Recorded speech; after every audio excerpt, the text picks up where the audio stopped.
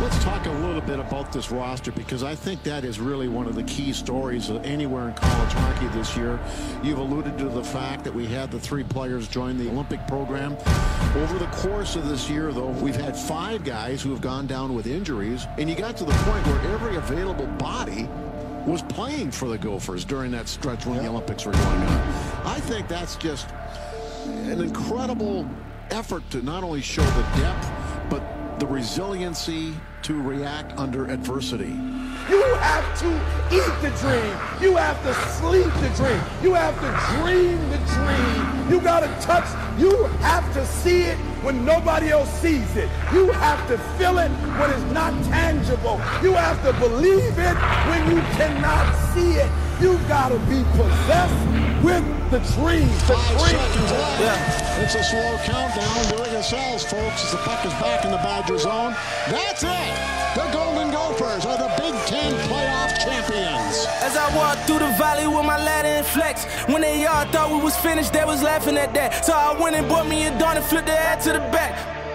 New jersey, new whips on the way down. Gophers back on the rush across the line. Here's a chance. Bentley scores! Never lay down. Wins and losses, he come with being bosses. Look, call me Little Fish. Try to turn my lights out and still lit.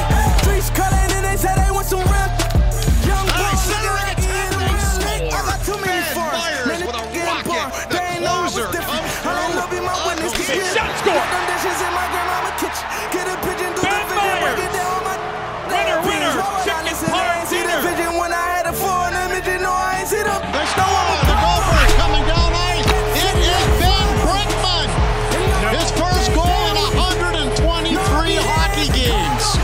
Sammy Walker flying over the line. Quick shot. Oh, what a goal. Tristan Groves from Sammy Walker. Just like that, Minnesota has their first lead of the night. This play is not dead yet. Lacombe shoots. He scores! Jackson Lacombe. How about the defenseman? And Minnesota has their first lead of the night, 5-4. 2:40 to go.